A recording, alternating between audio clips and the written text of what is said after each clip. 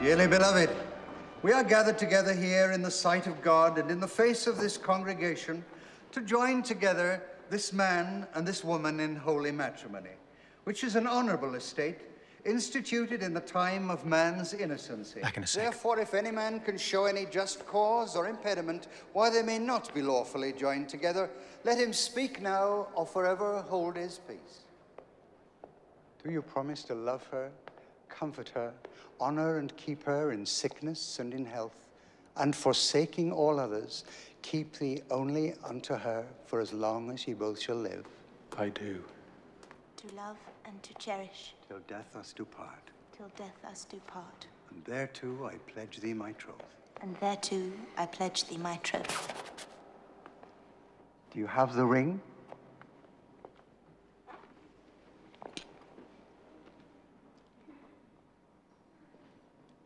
With this ring I thee wed. With this ring I thee wed. With my body I thee worship.